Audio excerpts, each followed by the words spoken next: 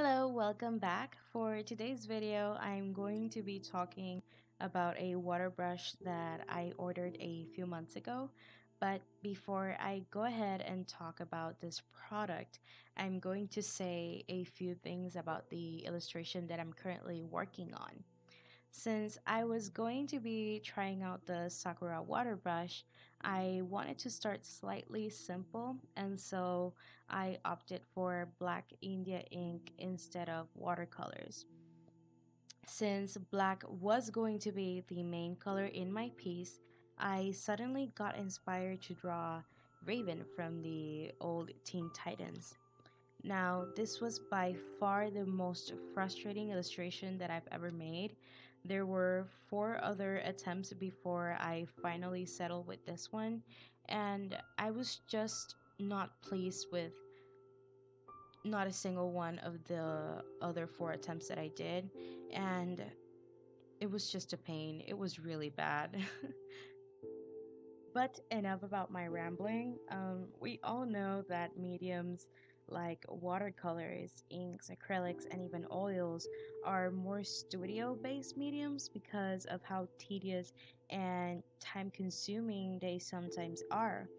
Also, most of these mediums require lots of materials when working with them, which can sometimes be a bit of a problem when you just want to go out and take a break from your studio to work with them.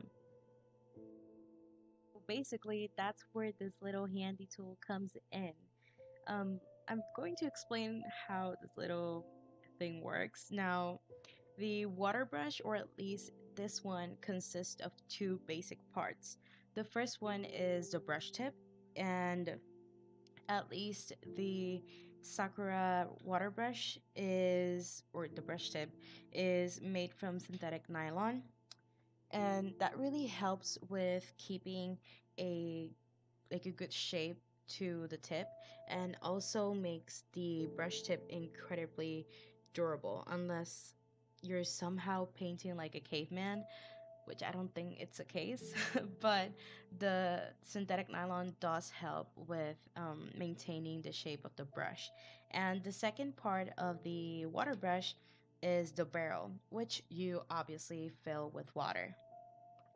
Also, a cool thing about this product is that when you're going to put the two parts together, you need to screw them the opposite way. And that is really nice because when you're going to paint, that means that the two parts are not going to unscrew themselves, which I think it's really nice. So, A plus for that. To be honest, I almost have no bad things to say about this product. I mean, it is a really nice brush. I do love it. And a few pros that I found were that at least this one cleans incredibly easy compared to my other brushes, which I think it's phenomenal because I am a very lazy person and I have lost millions of brushes because I don't clean them properly. And this brush, me being able to clean it in less than a few seconds, it's a miracle. I love it because of that. And I also think that this brush is great for when artists just want to get out of the studio for a bit and they just don't want to keep it conventional by using just a pencil or a dry medium. So I really do think that this brush is completely you like travel, you can travel with it. It's really nice, and I do like it for that, or because of that. um the only thing that I found that was slightly a con, and I don't personally think it's the brush's fault, it's that darks don't come out as dark and as opaque as they are supposed to be.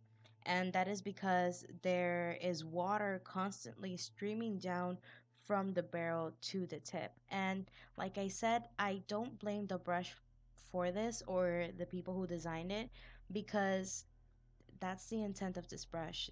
The brush is supposed to continuously keep water streaming down from the barrel to the tip. So darks not working or not coming out as opaque or as dark as they're supposed to be, it's completely understandable. So I do think that artists do need to take into consideration that little thing when they are going to work with dark colors with this particular brush.